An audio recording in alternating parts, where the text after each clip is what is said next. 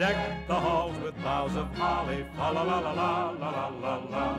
'Tis the season. Good to see you this morning. Today we're going to talk about how to restart.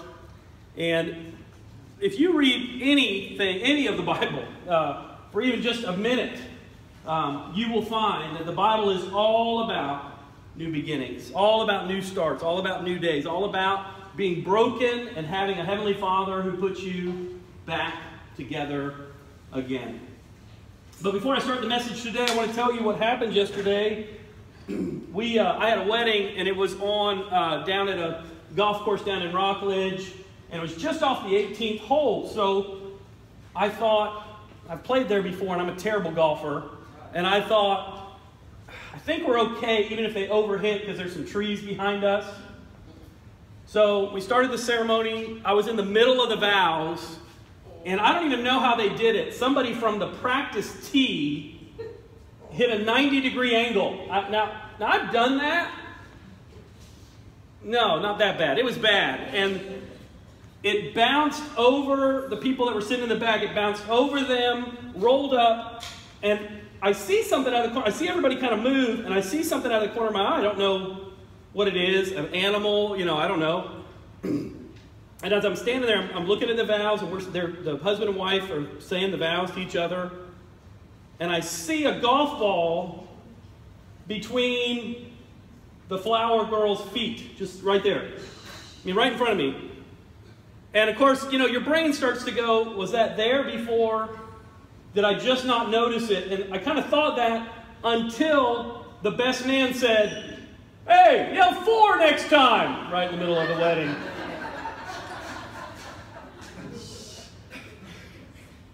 Now, I should have taken a picture because the little flower girl at the end picked up the ball and put it in her little basket before she walked down the aisle. It was awesome. And I wish I had the mind to take a picture of that because it was the cutest thing. She's like, eh. And they said, "You can keep it." She goes down the aisle. So it was great. Well, listen, Christmas is a time, we love Christmas movies where there are new starts, new beginnings, Wonderful Life, Scrooge, which is also Christmas Carol, same thing. We love The Grinch because he figures it out. I mean, story after story at Christmas. We love to see people start over because all of us know in life that we need do-overs.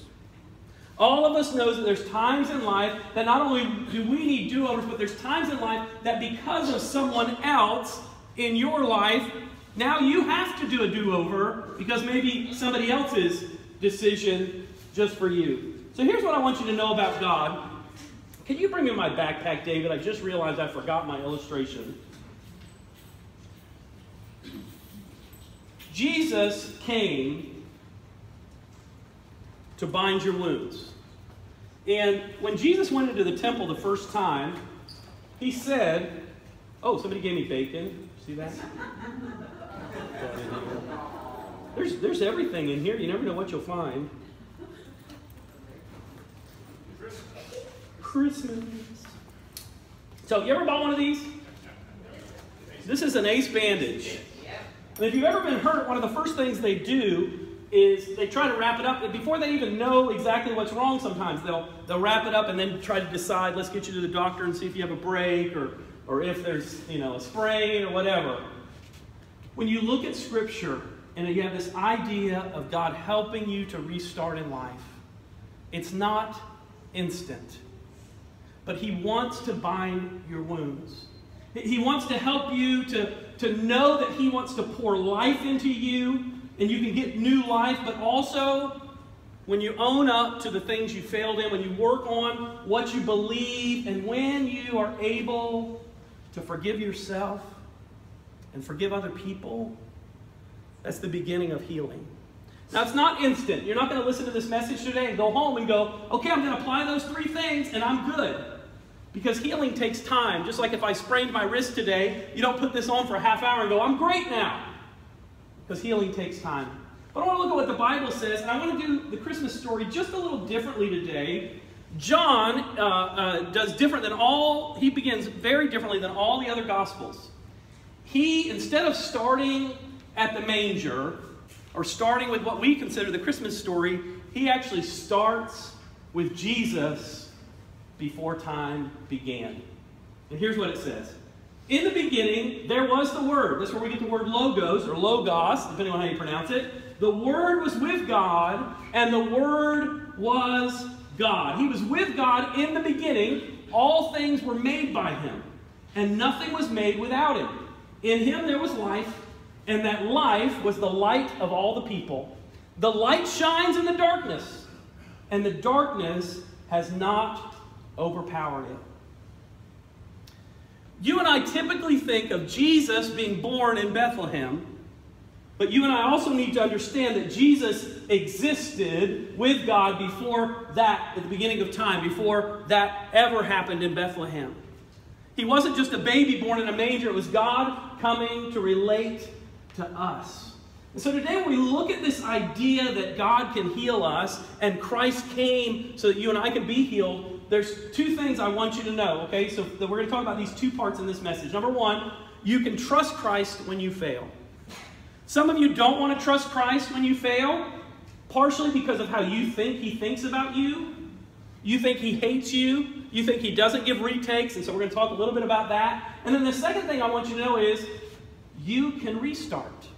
No matter what's going on with your life, no matter where you're at right now, God wants to give you a restart. And some of you may need that in big areas of your life.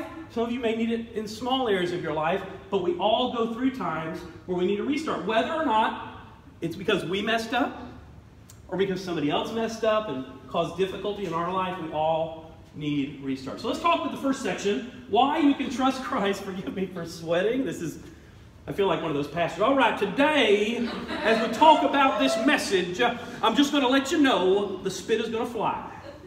All right. So that wasn't funny, was it? Okay. Let me cough too, just for fun. All right. So let me talk about why you can trust Christ when you fail. Because some of you have a perception right now that God is mad at you. And that God not only is disappointed with you, but He's in heaven waiting to punish you. So I just want to show you a few things so that you can know I can trust God when I totally blow it, when I totally mess up. If you read Scripture, you see the disciples knew that. Peter knew, even though he had betrayed Christ, he was restored. That's the God that we have. So number one, Jesus and God Himself created new days and new starts. Do you realize that God did not have to create days? Do you realize that the world could exist totally differently? But there's something about a new beginning. There's something about a new day, and this God who created new beginnings on earth can do the same for you.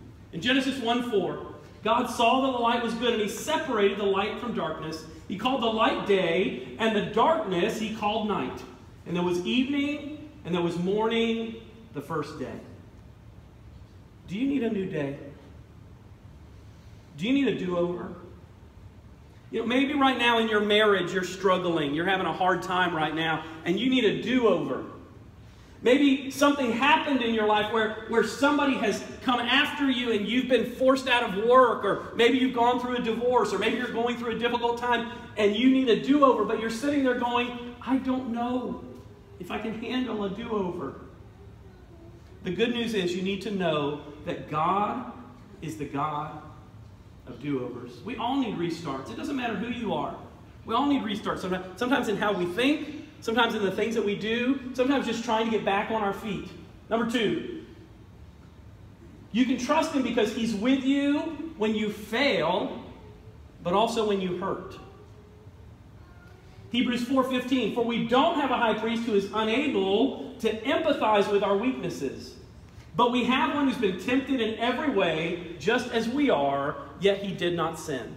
What this verse is saying, this idea of empathize, is where we get the word sympathy, but it's more than that. It's the idea of hurting with you. So that painful thing that you've been through, that maybe you felt God was far from you, the Bible says that He hurts with you. That dumb thing that you did that you think God can't understand that. He can't understand my failure. He expects me to get everything right. No, the Bible says He sympathizes with your weakness. It doesn't say He sympathizes with your strength. What kind of God is that? This is a God who sympathizes, who feels your weakness. You ever do something and you feel like, I am so dumb? Al? Yeah, you know, there's times you do something and immediately you think, oh, right? You do the V8 hit in the head, right? And you think, if only I had known, or I wish I could go back, or I wish I could hit rewind, or I wish I could undo. I wish I just had a 5-second even retimer. Like I could just not say that thing that just blurted. The good news is no matter how weak you are, the Bible says that He sympathizes. He feels and hurts with you. And if somebody's hurt you, He hurts with you. He's not distant from you saying, you know, you should just get over that. You know, sometimes we're harder on ourselves than God ever is on us. We think, hey, listen, I got to tell you this. I had somebody call me a week after a funeral. And they said to me, I don't know why I keep crying. I don't know why you would stop crying. What do you think? There's just a button? See, we want to hit restart like a computer. We want to hit Control Alternate and what? Delete. You've had to do it. You've got a Windows computer. You don't have to do that with a Mac. Anyway, you Control Alternate Delete, and you have to restart the computer, right? With a Mac, you just throw it on the ground. That's what it is, right? We are in a world full of sin. And so there are going to be times because of your sin that you're going to do something dumb. Sometimes because of somebody else's sin, you're going to have to restart. They're going to force you out of a job. They're going to force you out of a position. They're going to put you in a painful place. Some of you went through things when you were a child and you think, God doesn't understand. Listen, He totally feels what you feel. And then this is awesome. Isaiah 61, this is where I got this idea.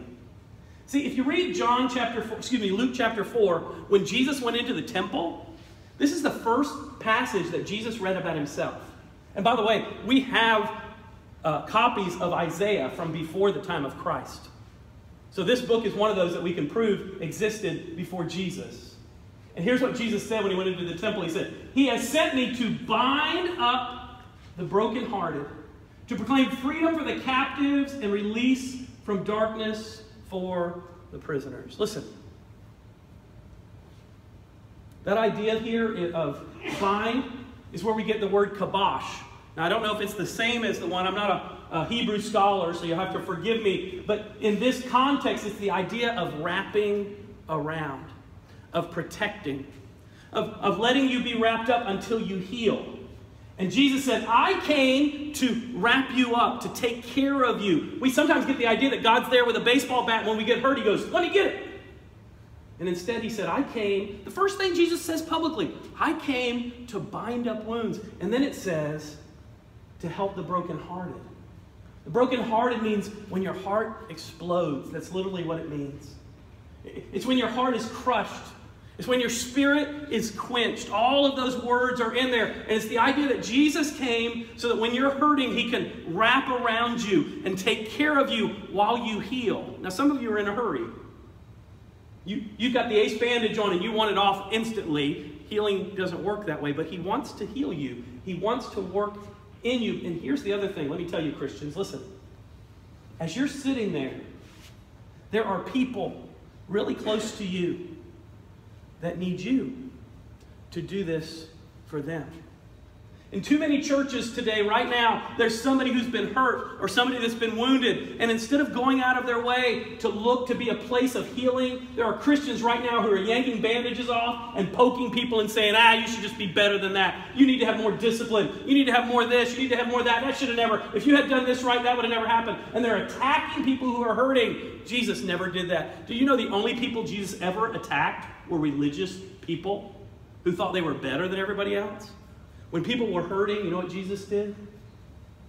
He went to bind up their wounds. So I want to encourage you today not only to think about the things in your life, but to think about somebody you know that might be in that position today where they need you to come alongside of them and be Jesus for them.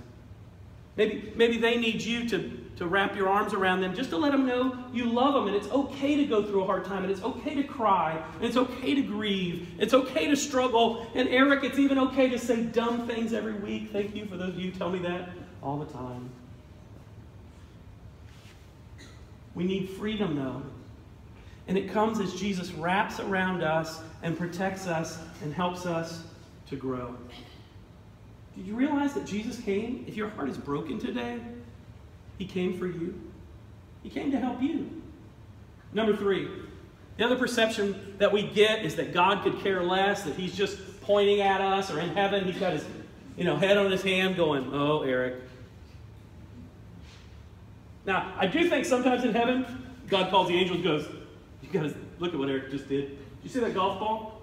Is that awesome or what? Right? But I don't think He's in heaven going, oh, I can't believe you did that. Listen, Jesus, being the very nature of God, did not consider equality with God something to be used to His own advantage. Rather, He made Himself nothing. Taking the very nature of a servant, being found in appearance as a man, He humbled Himself by becoming obedient to death, even death on a cross. So I want you to think about this. The night before Jesus goes to the cross, okay, all the disciples are there, right? Peter, the ADD disciple who goes to cut guards' ears off and jumps out of a boat, wants to walk on water and says crazy things. I'll never leave you, right? All the stuff he says and does, right? You've also got Judas there. Judas is getting ready to betray Jesus, and you know what? Jesus knows it. But you know what he does? He washes his disciples' feet. Now, I don't know about you, but if tonight was my last night on earth, can I tell you something? I'm not washing your feet. We might be going to a party. We might eat together. We might hang out. We might reminisce. But I'm not washing your feet. Maybe I might ask you to take care of me. You know, I'm dying tomorrow. Take care of me. Jesus didn't do that. He said, I'm going to die, and yet He served us. That's the God who loves you and cares about you. And if you have any other concept of God sitting in heaven going, I hate your guts. No. He is cheering for you. He's here to serve you. He wants to help you to overcome. Yeah, He doesn't want to leave you in that sin. He doesn't see sin and go, oh, I think that's great. But He wants to help you to walk through it, to walk out of it, to overcome, to be victorious, to be healed. He's cheering for you today. So let's look at some practical things, how we can restart, how we can have do-overs. Now, I want to give you a couple things before we get to the notes. These came from Andy Stanley, and I really like them. We tend to think that if we have experience, it means we're wiser. And if that was true, then what would happen is, as people got remarried, like they went through a divorce and then got remarried, you would think the percentage would go down for divorce in a second marriage, right? But if you've ever seen the statistics, it goes higher, and then third marriage higher and higher. Now, some of you have dealt with your stuff, and you've overcome that. You're in your maybe third or your fourth marriage today, and God has done a miracle in your life. But if you didn't get healed, if you didn't deal with it ahead of time, just because you knew what could go wrong, didn't mean you knew or mean it changed anything about you. Experience alone does not make you better. Evaluated experience makes you better. The other thing, sometimes we think that knowledge is what will improve us. So if we've been through something, or if we read a book, or we did something else, we think, because I have knowledge, then I'll overcome. So I'm just going to make it really easy for you, okay? We're going to talk about Thanksgiving for just a moment, okay? We're just going to stop right here. I want you to think about Thanksgiving Day, right? Remember on Thanksgiving Day that morning when you had that little talk with yourself? That you're not going to eat as much bread this year. And you're going to be careful about what you take in. And then you saw the food. And even though you knew better, now maybe for you it wasn't Thanksgiving. You might be sitting there right now going, no, Eric, I did great on Thanksgiving. I ate a salad and carrots and some turkey.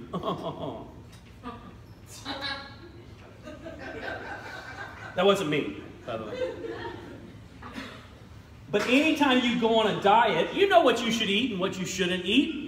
And don't you still pull into McDonald's and go, I really should have a salad. Look, the Big Mac is cheaper. Just knowing something doesn't mean you're going to do it right. And just having a history of knowing something doesn't mean you're going to learn from it. So make sure that it's not just knowledge that you're learning. And then the last thing that's probably the most dangerous in our society, we think time is against us. We get in a hurry.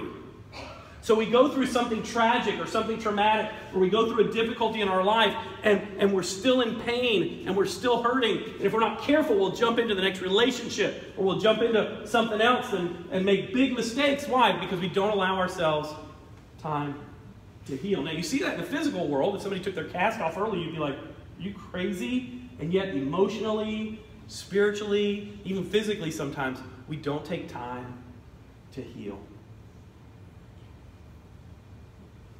So here's some things that you can do to help you restart. Number one, accept His gift of life.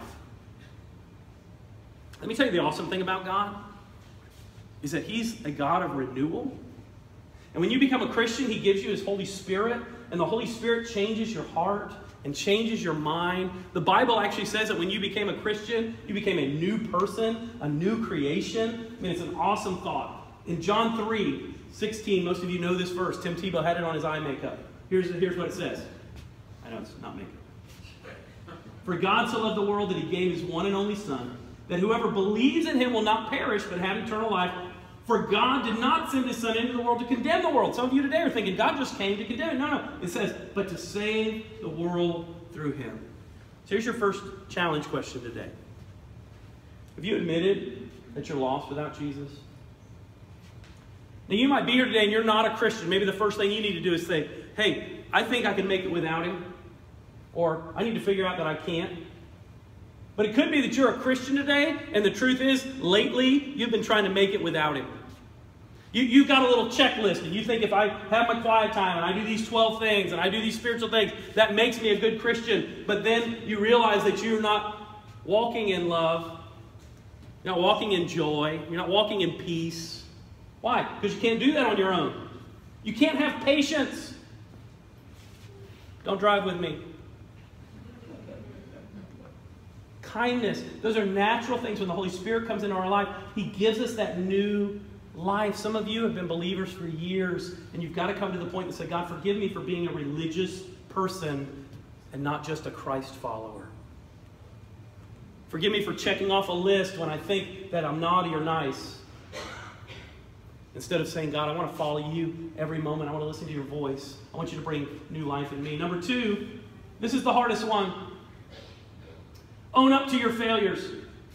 It was funny because I threw out an illustration last night, and I pointed at one of our guys who was a manager, and he managed people who were minimum wage people. And so I just made this up, and he came to me later. He said, that's exactly true. I said, suppose you worked with Rodney. And Rodney goes here to church, and he worked at Publix for years and years in produce, and so they had to put out red apples and green apples, and I don't know, there's like 4 billion types of apples. Is Rodney in here?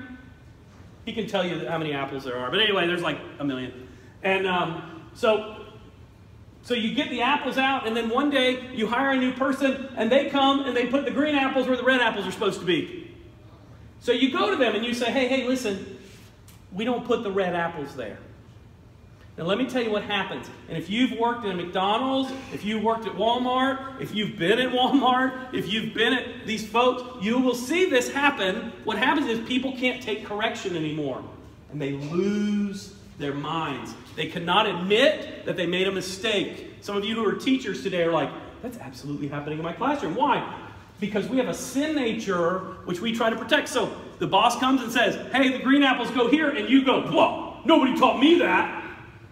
Somebody trained me the wrong way. And they blame other people when the easiest thing to do would be to go, okay, I'll move the apples. Now, if you have a teenager, you totally get this. Because you go to them and you say, hey, you need to clean up your room. And they lose their mind for 20 minutes. And then you realize you could have had your room clean already, right? But we love to look at other people. But the truth is we all do this. If you've been hurt by somebody, here's your deal. You're looking at them going, it's all their fault. And when you tell their story, you don't take any blame for yourself. Do you know how I know that? Because Adam and Eve did the same thing. Remember Adam and Eve? They go to eat the apple, God comes to Adam and says, hey, Adam, what's going on? Who told you? Adam looks at God and says, hey, God, this woman that you gave me. I mean, Adam could have just said, God, I blew it. Don't punish anybody else. Punish me. It's my fault. I was supposed to be in charge here, and I ate it. Instead, he said, God, not only is it her fault, but it's your fault. And that's exactly what we do. And if you're not careful, you will not evaluate your experience the right way, and you will not take any blame for any failure. So if you've gone through a divorce, you need to look, what is your part? I don't care if it's 0.0001%. Figure it out. If you were fired from a job, what's your percent? If you failed a paper, what's your percent? Maybe you had the worst teacher ever, but what could you have done better? In Romans 3:23, the Bible reminds us, everyone has sinned. Anybody in here excluded from that verse? Other than Al? Everyone has sinned and fallen. They didn't even think that was funny. And fallen short of God's glorious standard. So here's the second question for you. What is my part in my failure? In something that happened. Maybe, hey, it might be as simple as letting somebody be an enabler to somebody who hurt you. It may be as simple as where you met a person that you could have gone back and said, probably shouldn't have been going to the bar to pick up people. Does that sound like a real stretch for anybody? Number 3, rethink your past. We don't always see our past the right way. We tend to blame other people. We tend to think it's other people's fault. We tend to think that the way we see life is perfect. There's a story about a lady who was in an airport, and she was hungry, so she went to a little snack thing, and she got her some Thin Mint cookies. I love Thin Mint cookies. Don't bring them to my house. I will eat the whole thing. I always feel like if they're refrigerated or frozen, you can eat a whole sleeve, and you won't gain any weight. See, it's a lie. We'll go back to that, number 1. All right, so she gets some Thin Mints. She sits down. She sets her Thin Mints next to her. The guy next to her picks up her Thin Mints and opens them and starts eating her Thin Mints. She's furious. She looks over at him. She reaches down. She grabs a Thin Mint. She looks at him. He takes another one. There's only a few. He takes another one. So she eats a couple of more. They get to the end of the package. There's one left. This guy had all the gall. He reached down, took the last Thin Mint, broke it in half, and gave her half. She ate it, got on her flight, sat down, is just fuming. I can't believe this guy would eat my Thin Mints. And she looked down at her purse, and there was her roll of Thin Mints.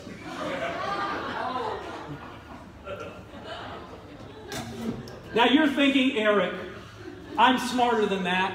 I don't blame other people. I see things the right way. All right, time out. Ready? Ready? You ready for it to go home? Buckle up. Here it comes. You ready? Have you ever lost your keys? And if you have children, or if you're married, now if you're single, I don't know who you blame. You're like, the dog must have got them, right? Or my friend came over, they must have moved them, right? But if you have anyone in the house, anyone, it could be somebody who could never even get close to the keys. They're this tall, and your keys are up on a hook. And you go, I wonder where you put my keys. And you walk around the house, right? And if it's early in the morning, you might even wake up people. Hey, you got my keys? Right? And then you think, wait a second, what was I wearing last night?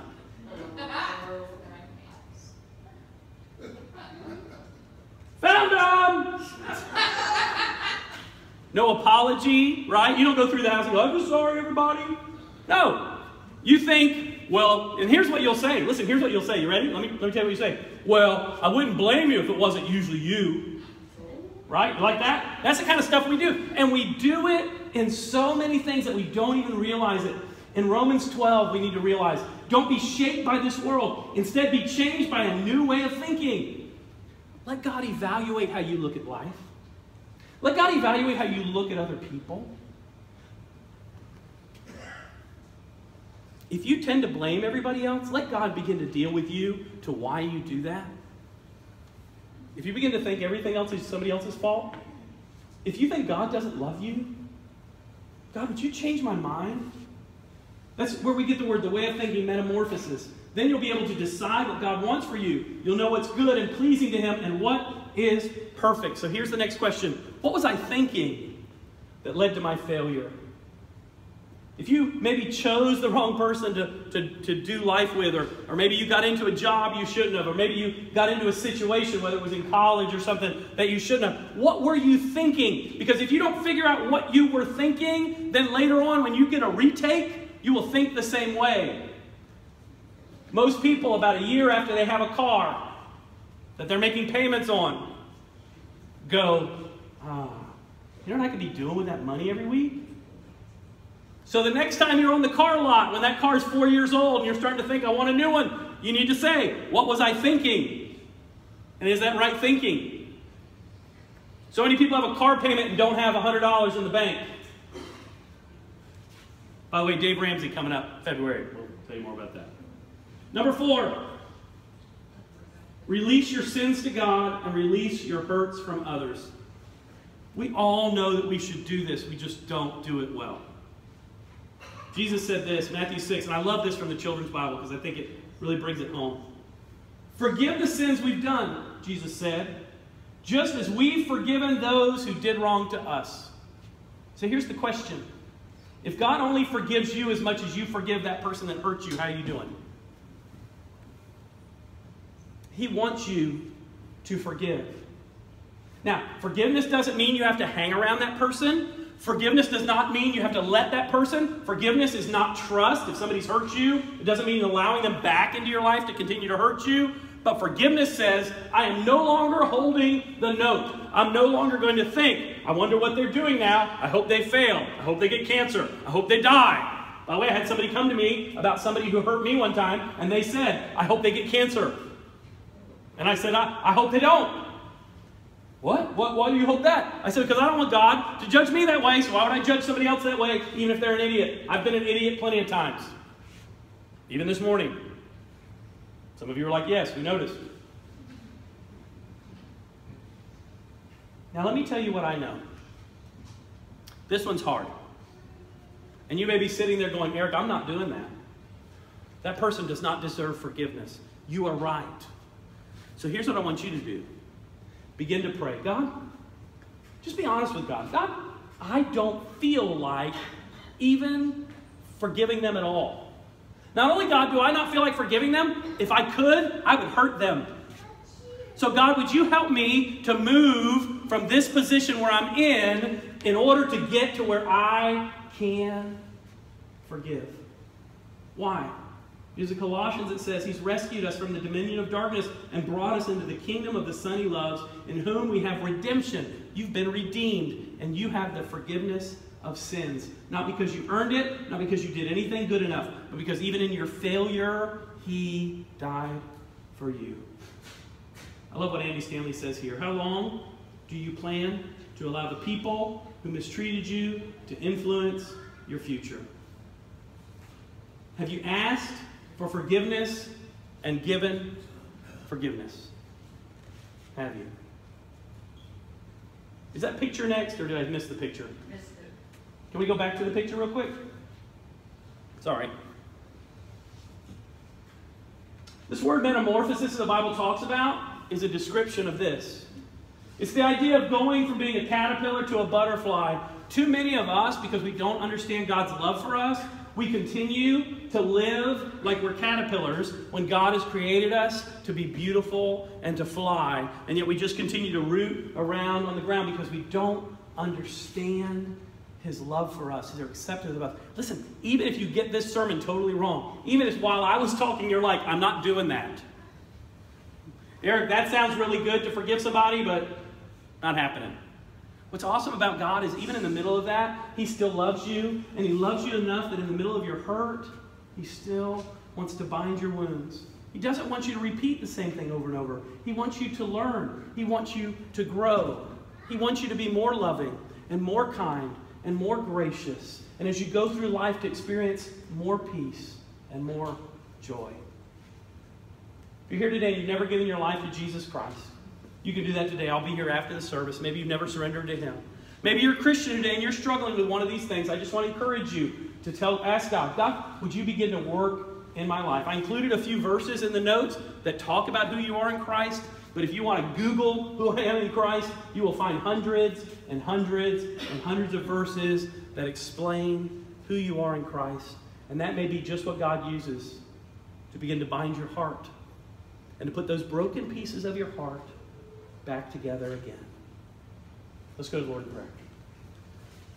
Father, thank you for your word. I thank you that you came to bind our wounds, not to attack us, not to shame us, not to punish us. You came to bind our wounds and heal our broken hearts. And Father, in this life, we get brokenhearted over and over again, and you came to heal us. Father, I pray for that one today who needs your healing. They came in this morning so discouraged and so heartbroken, they don't know what to do. Father, I pray you begin to work in them. Father, I pray for those that we know who are brokenhearted, that we could be those who come around and protect them. Unlike so many churches that attack hurting people, I want to pray, Father, that we would not be Christians that attack hurting people, but instead we would surround them and love them and help them to be healed. Lord, thank you for your healing in our lives. Thank you for new life. In Jesus' name, amen. Have our time of giving now. You give what God's put on your heart today. And Neil has a great Christmas song to close our service. If you need prayer, I'll be here after the service. Thanks for coming today.